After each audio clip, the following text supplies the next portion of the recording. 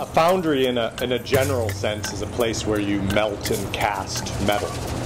And what we do at MIT encompasses a wide range of applications in melting and casting metals. We support faculty research, we do artistic casting, we do experimental alloying, sample preparation, and we also teach a lot of material science concepts through the lens of the foundry and foundry science. I came to MIT as an undergraduate in 1947 and joined graduate school in 1951 and undertook my research under the then professor of Foundry here at MIT.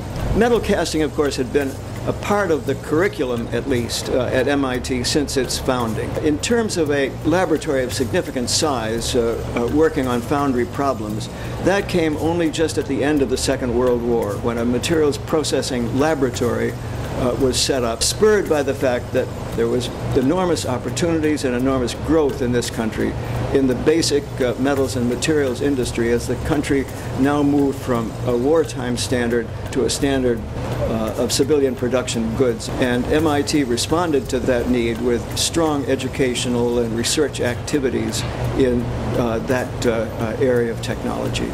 I think the most important thing about the Foundry is that it does give the students an opportunity to see the things that they've been learning in classes in a real way. So they may have learned about heat transfer.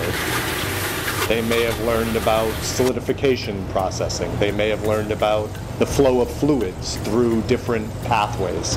And that's all in the Foundry and in the Foundry practice.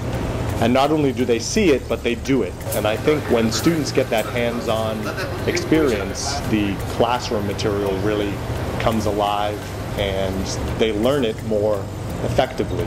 I'm a second-year graduate student, and my research is on tungsten metallurgy. And so working in the Foundry is relevant to my interests because what you do in the Foundry is cast metals, and that's one of the most common methods of processing and shaping metals. Hands-on laboratories are an essential part of any engineering education, and the best of these laboratories provide students the opportunity to innovate and create, and even sometimes to make real things. In my research, I work with samples that have a mass of typically like 1 gram or less. And in this Foundry, when I cast metals, I'm talking about casting pounds of metals. So it's a very hands-on, visceral experience when you're cradling like 5 pounds of molten bronze ready to cast. And it definitely is in line with MIT's motto of mens et manus, getting your hands dirty in the Foundry.